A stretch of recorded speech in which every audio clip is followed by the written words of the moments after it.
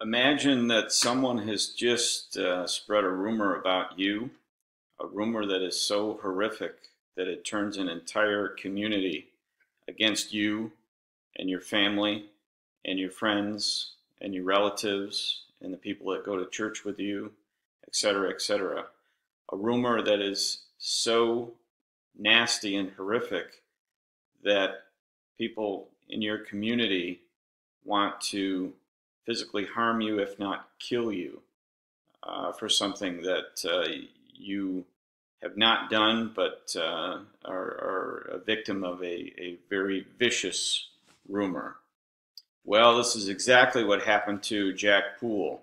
The year is 1928, and the town is Messina, New York.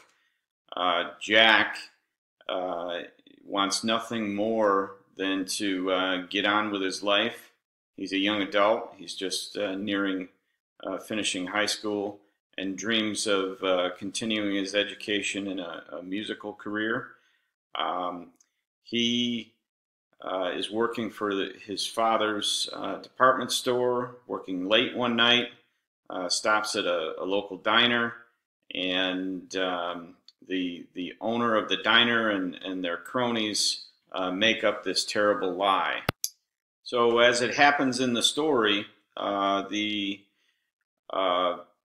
daughter of one of the locals in Messina goes missing. Her name is Daisy Durham, and Ermeline is actually a good friend of Jack Poole's, Ermeline Durham, and the folks at this diner, Gus and his cronies, they are expecting a shipment of alcohol during the time of Prohibition.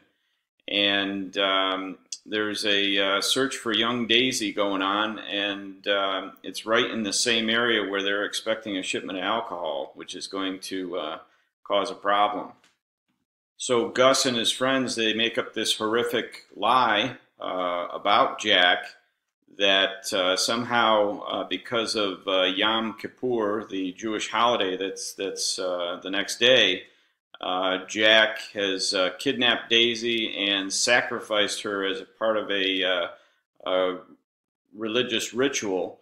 And Gus, the owner of the diner, and his cronies tell a state trooper that they believe this is what's happened to Daisy.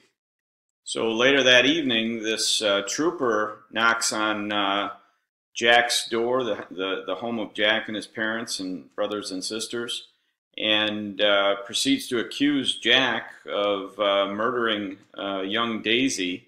And his parents are outraged. He's outraged. He can't believe that someone would suspect him of this.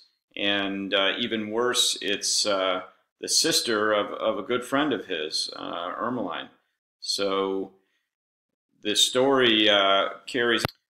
So to find out more about what happens to Jack and his parents and other Jewish members of the community, go ahead and read The Blood Lie by Shirley Riva Vernick, and you'll learn more about what happens to them over the next 48 hours as their world turns upside down by this trooper who's going to find out what really happened, but he's pursuing this lie first and foremost, and also an angry mob of people who are looking to seek revenge on something that they're absolutely sure is true, but couldn't be further from the truth. So I'll leave you with this thought. Hate crimes still happen in America all the time. People are targeted for their ethnicity, their religion, their race, even physical or mental disabilities. I ask you, as you dig into this book, what would you do? What if it was you that was targeted by these nasty rumors? How would you handle it?